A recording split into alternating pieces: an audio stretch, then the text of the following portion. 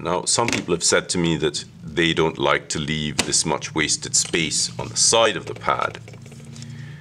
So what I would then do is I would take, because these holes are equidistant, I would move, so remember it was here, I would put this hole here, and I would align the holes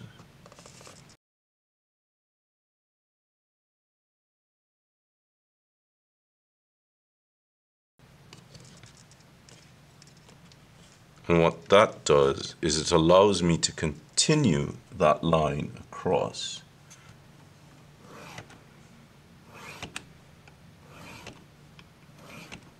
And obviously you can do that for the other side.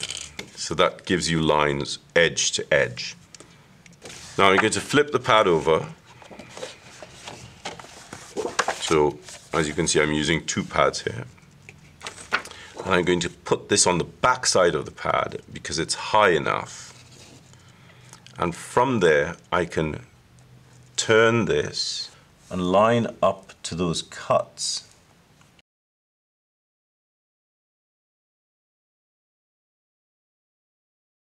And you can see it's extended it all the way up to the edge of the page.